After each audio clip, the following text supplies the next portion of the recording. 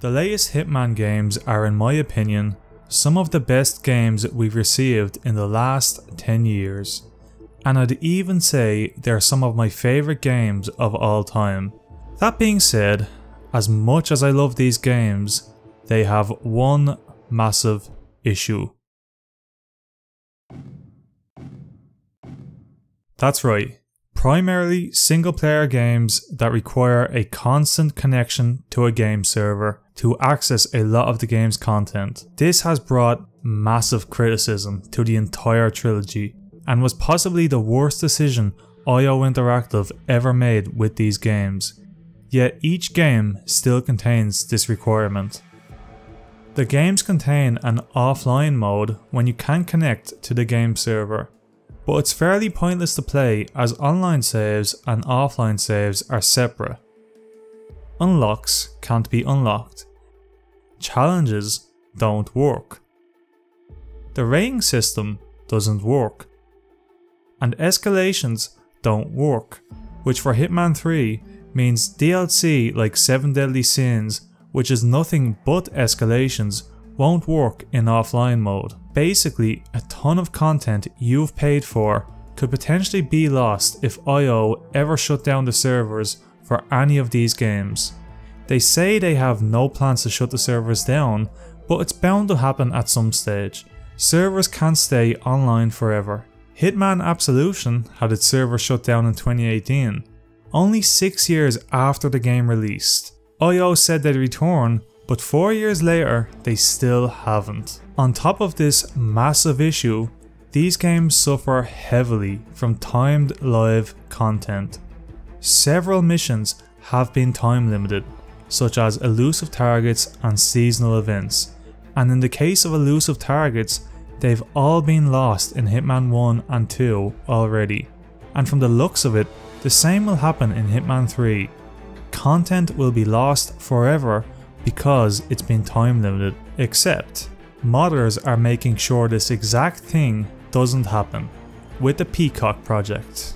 This project is a fan-made mod for the Hitman Trilogy, which allows players to run a server on their own PC and then patches the game to use this server, instead of the official game server.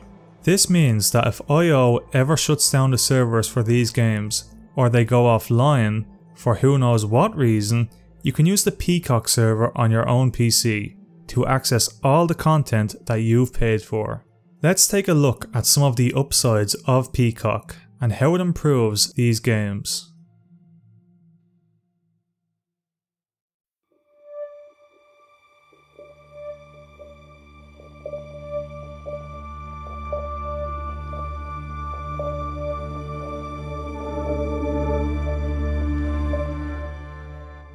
At the moment, Peacock will give you access to all of the unlocks in the game, as the challenge and mastery system aren't currently implemented into Peacock, but we'll talk more about that later. This is still better than the current IO system, where you can't unlock anything in offline mode and have no access to the things you haven't already unlocked online. Peacock also supports the rating system, unlike IO's offline mode, and even has its own leaderboards, so you can see the ratings that other Peacock players have received. Along with that, Peacock receives roadmaps with monthly content containing new features and community-made content such as escalations and featured community contracts. Peacock even has official modding support in the form of plugins, easy to install mods which can do numerous things. One plugin, for example, adds an additional campaign which makes every NPC on all maps targets.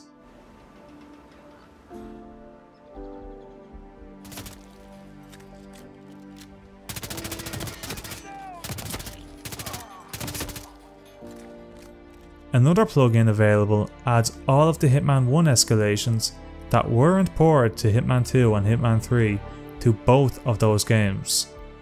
While all of the seasonal content in Hitman 3 so far is now permanent, this wasn't always the case. Peacock always had all seasonal content available permanently, while IO restricted access to it for a certain time period. On top of all that, Elusive targets, which are targets that only appear for a short amount of time before disappearing, are available permanently with Peacock. These targets have their own briefing videos, dialogue, and level routes, and IO choose to make them one-time things. Hitman 1 and 2 are no longer supported by IO, which means you can never play elusive targets in those games again. This isn't the case with Peacock. With Peacock, you can go back and play all elusive targets as many times as you like on all 3 games. So, while Peacock has a ton of benefits and will be the only way to play most of the content in this trilogy once the servers go down, there are still some downsides at the moment.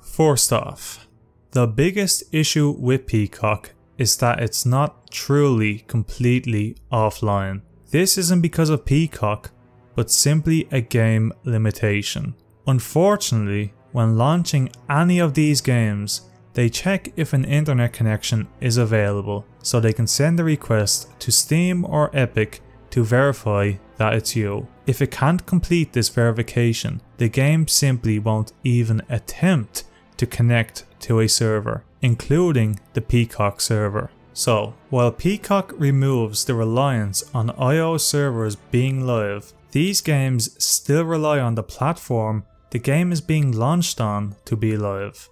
However, I doubt this will be an issue anytime soon, and even if it was, it's likely we'll have a workaround by then. Peacock still has one benefit over the vanilla game in this instance, and it's the fact that if you lose your internet connection while playing on the official servers, you'll be forced to quit and go into offline mode. With Peacock, once you pass the initial verification when launching the game, you can lose internet connection anytime during that play session and continue to play without any worries. The second issue, like I said earlier in this video, is that challenges and mastery levels currently aren't available in Peacock. So for those of us who love to do the challenges and grind through mastery levels on each map, this currently isn't possible with Peacock. However, challenges are being worked on and are meant to be available in the next major release of Peacock, version 5. This will be the beginning of the implementation of challenges, mastery, and unlocks. I also talked to the lead developer rdil, and he says even if the servers go down tomorrow, they have everything they need to implement these systems, so these features should be developed eventually. And the last issue with Peacock is that escalations aren't fully available yet. There are some custom escalations available from the community and the team behind Peacock, but most of the vanilla escalations haven't been ported yet, except those Hitman 1 escalations that are available through a plugin like I mentioned before. This is on the to-do list for the team, but it's not really a priority right now.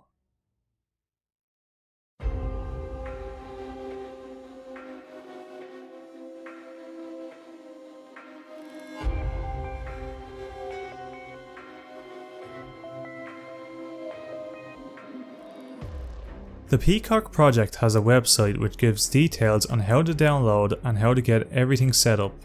Installation and usage is very simple, so I won't even cover it in this video. Just check out the website, head to the Peacock Discord, and follow all the instructions given on the website. That brings us to the end of this video. If you enjoyed this video, be sure to check out other Hitman content on my channel, including videos covering cut content in depth. And don't forget to subscribe. Thanks for watching and have a good one.